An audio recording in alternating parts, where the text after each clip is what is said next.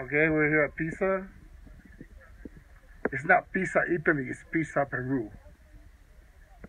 So here you go. Templo Agricultura. Templo Agricultura.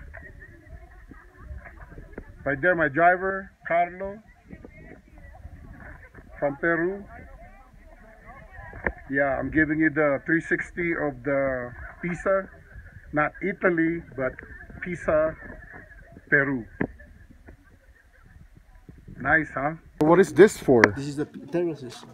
Yeah, it's like rice terraces, like in the Philippines? For crop the potatoes. Oh yeah, we do the same thing, but with The rice. Inca foods. Uh-huh.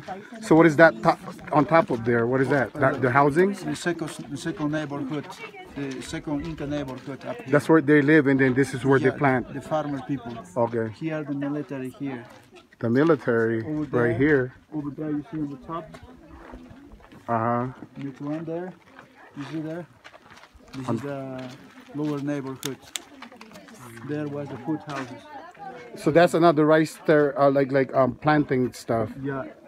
This terrace had different microclimates. Uh-huh. The temperature changed. Ya no está en la tienda. And then that's the cemetery. The same people who plant stuff. Yeah. That's where they put them, like in the cave. Yeah. Everybody, the Incas, mummification, and the one person.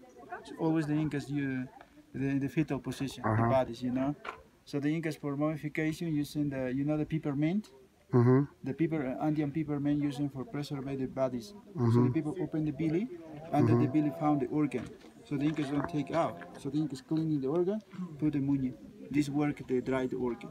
Everybody, the Incas. Why the Incas mummification? Because the Inca thing in the afterlife, by the reborn. By the reason everybody like this in the fetal position. Oh, okay. This is the big side, you know, very big side.